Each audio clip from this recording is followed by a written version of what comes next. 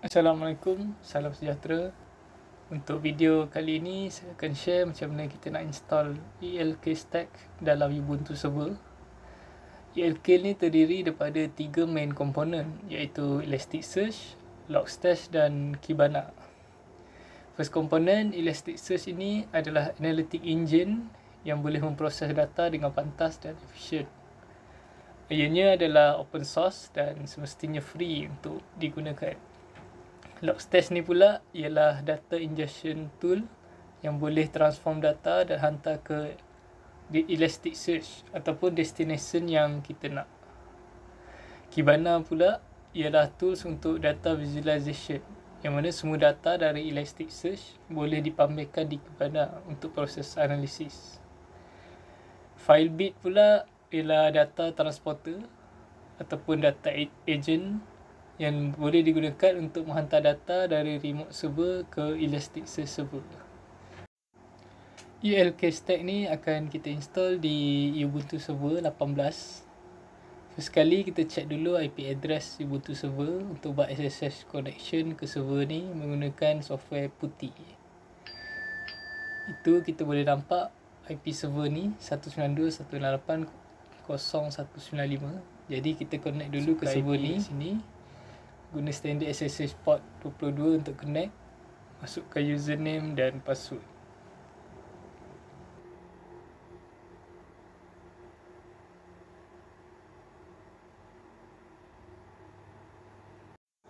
Di sebelah kanan skrin ni ialah requirement yang diperlukan untuk kita install ELK ni. Operating system saya menggunakan Ubuntu 18 server, RAM 4GB, CPU 2, dan kita perlukan Java 8 dan juga NGX ialah optional untuk kita securekan Kibana web interface. Untuk tutorial ni saya tak install pun sebab ini just untuk minimum installation je.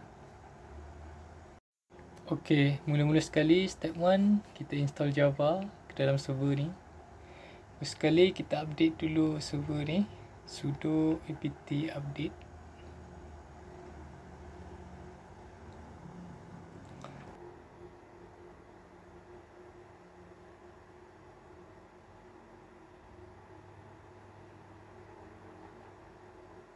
And then kita check Java version. Masih tak ada lagi Java yang dah diinstall dalam server ni. So kita install sudo apt install default-jre ni.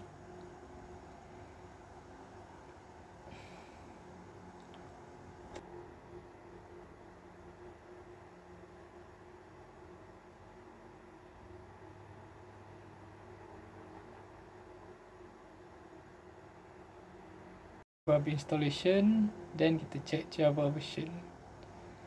So boleh nampak latest Java 11 dah diinstall dalam server ni. Step 2, install Elasticsearch pula. First kita import Elasticsearch public GPG key ke apt, and then kita add elastic source directory. Selepas semuanya settle, kita update dulu sebelum kita install Elasticsearch. Dah update, sekarang boleh install sudo apt install Elasticsearch.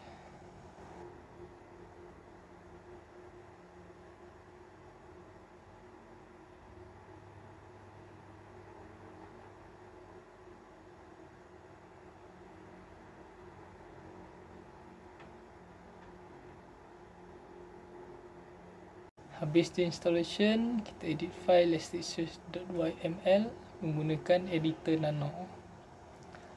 Kat dalam configuration file ni, renamekan cluster. Saya renamekan ke Cyber Raya. And then uncommentkan network host juga dan tukar ke localhost. And then Ctrl X. Save.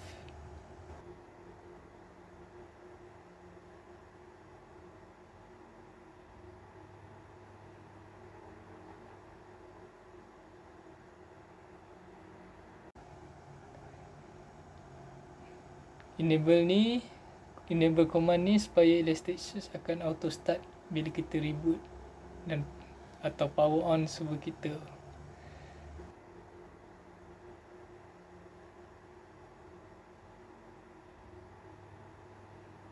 And then kita test elasticsearch configuration using curl command. Itu dia, dah selesai elasticsearch installation. Next, kita install Kibana untuk visualization. Untuk Kibana setup, type sudo apt install Kibana untuk start installation.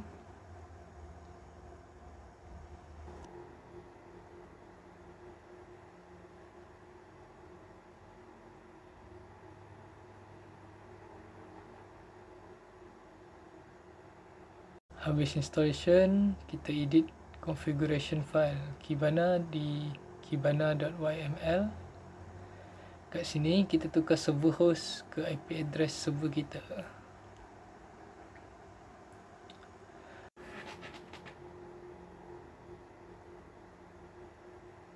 Dah tukar, nak boleh start dan enable Kibana seperti yang kita dah buat dekat elasticsearch tadi. And then untuk Logstash installation dan configuration, kita start sama juga macam Kibana, sudo apt install Logstash.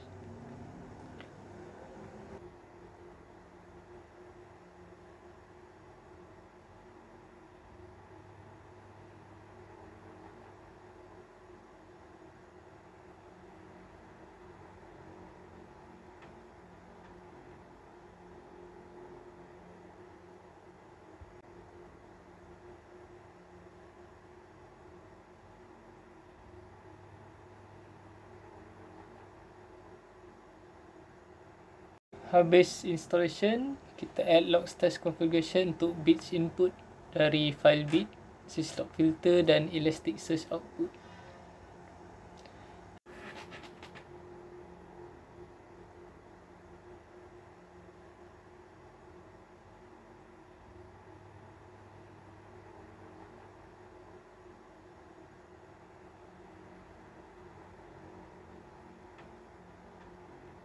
Habis dia add configuration file, kita test configuration file. Kalau ok, dia akan kata configuration ok. Kalau ada error juga, dia akan beritahu ada error.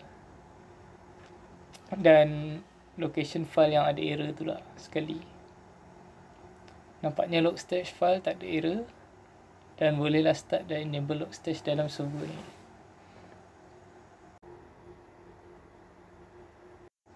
Akhir sekali, kita install file bit ataupun data shipper untuk elasticsearch.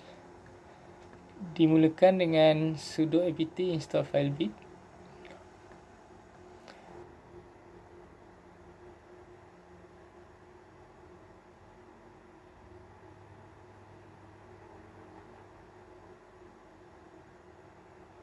Dan kita enable modules dalam file bit ni. Banyak modules tu yang kita tengok dekat screen. And then start dan enable file bit.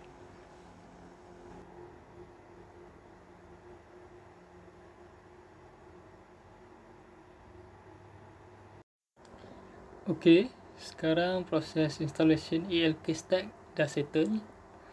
Kita try access Kibana web interface, type IP address server kita dan port 5601 untuk akses Kibana. Kat sini banyak option dan sampel data yang korang boleh try sendiri. Untuk example ni, saya gunakan COVID-19 data di Malaysia. Kita tukar time one last year dan boleh nampak COVID-19 raw data kat sini.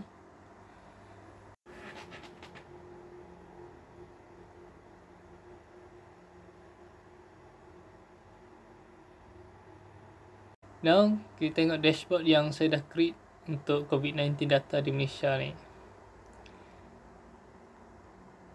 Kat sini kita boleh select tarikh dan kita boleh tengok result untuk kes baru, kes kematian baru, jumlah kes dan juga jumlah kes kematian di data ini. Data ini saya ambil pada yang terakhir pada 2 Jun 2020.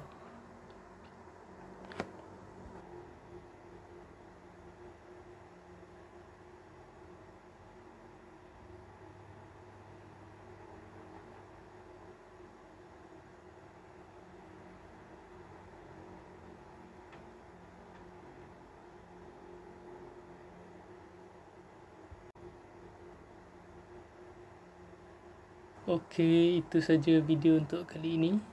Dalam next video, insyaAllah saya akan tunjuk macam mana kita nak upload data ke Kibana dan cara-cara buat visualization dan dashboard menggunakan Kibana.